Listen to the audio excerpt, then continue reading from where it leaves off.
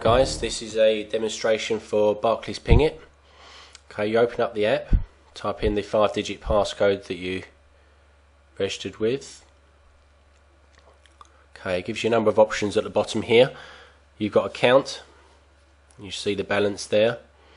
You can also look at what transactions you've made, as in what you've sent out, and also what transactions you've requested as well. On the request option down here, if you need to, if someone needs politely reminded, you can request some money there off of people. In this instance, we're just going to show you a live demonstration how to pay money. Okay, so you can, there's a number of options you can use here. You can pay a business, pay with a short code. My apologies. Scan QR code as well, and you can also pay internationally for just these 4 countries in Africa at the moment.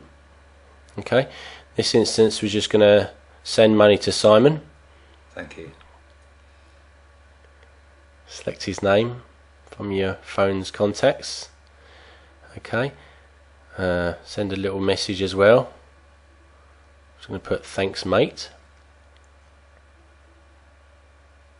Okay, you can attach a picture if you want to, make it a bit more personal. Okay, I won't do that this time. Right, I'm going to send him £1 so I'm feeling generous. Review payment. Just the step before you actually send it. Okay, so Simon Henson, £1, thanks mate, it's a message. Click OK, and he should be receiving that any second now. Okay, yeah, so let's bring me into the equation. There we go, that's the first I know about it. I had a text from him saying that Steve Rolls has sent me the money. So I can see it on there in my messages quite clearly. Now if I just go into Pingit itself, I can actually see the transaction. And for the purposes of this, what we're going to do now is I'm going to, once I get into my Pingit, check that I've received the money. I'm actually going to send the money right back. So let's go into the transactions menu. I'm going to see he sent me £2 in total now. Let's click on that, see that I've received it.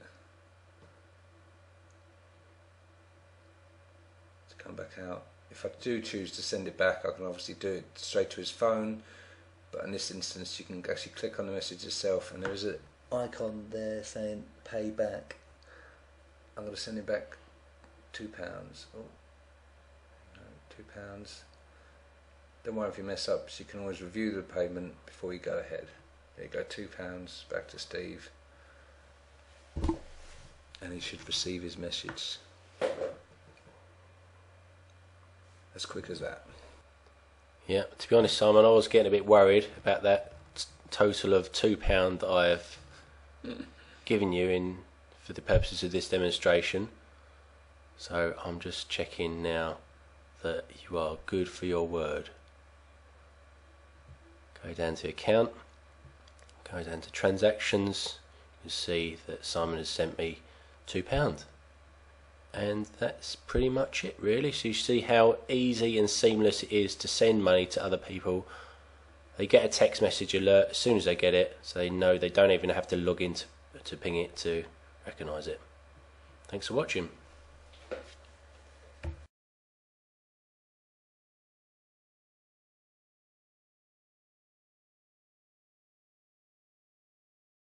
I'm sorry, I was trying to impress you.